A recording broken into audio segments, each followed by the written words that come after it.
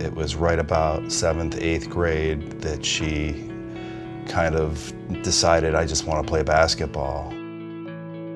She always had goals, and some of them were appropriate for the age. You know, I want to make the team, I want to start on the team, I want to make all county, and then it just kind of kept going.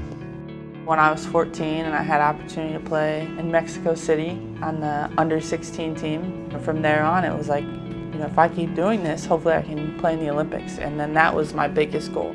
As she progressed, we realized that she was kind of unique.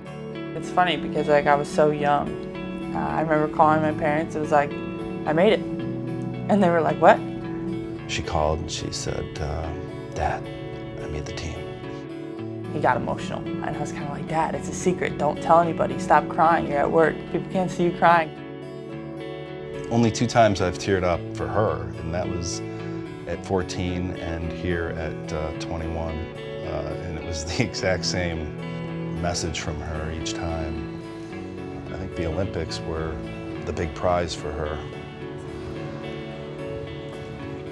My first thought is Olympics is up here. Only a certain amount of people say that they get to experience an Olympics and be an Olympian. There's always those thoughts that she's kind of the baby on the team, the newbie. You know, you want to see her be successful where she can, you know, bring confidence to her teammates and her coaching staff. To be able to be on this team with the 11 other best players in the world and just learn from them. They're on this journey to have fun and to win a gold medal just like I am. She just goes out and plays hard. She's very competitive.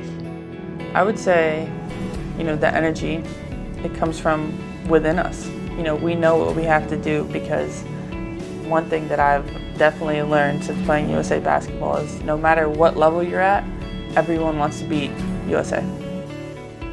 Breanna's drive is why she's so special. She wanted this. She wanted this, and there's a lot of kids that work hard, and you know, sometimes that doesn't get you there. You know, you need a couple other things to line up. Her drive. If she didn't have her drive, none of this would have happened.